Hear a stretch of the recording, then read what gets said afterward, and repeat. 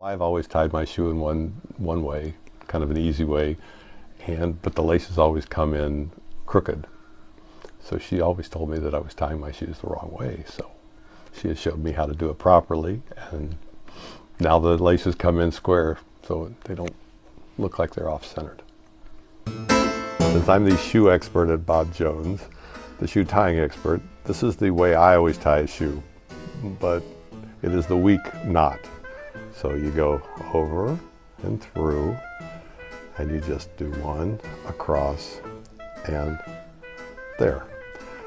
My wife tells me they're not supposed to go this direction, but I always do it that way. She says I'm always tying my shoes with a wrong knot.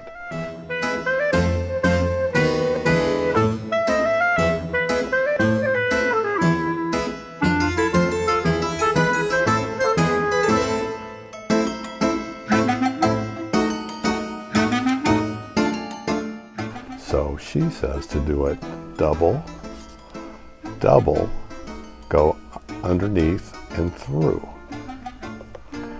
That way they come out square. One pull and they all come together. Okay. And they lay nicely. Mine always lay this way. But she's the smart one of the family.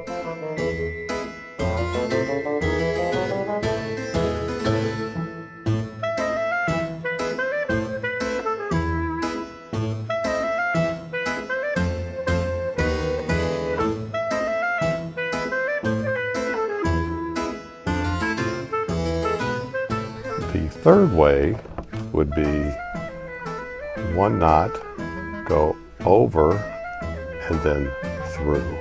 That's also a nice strong way to do it.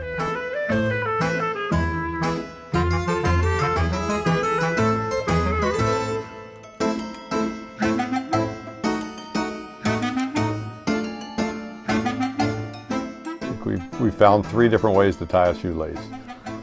And I think the second 2 are good. My way is not so good. Would you change the way you tie your shoe? Right, yes, yes. You will? I will, I have. My wife has taught me to do it the correct way.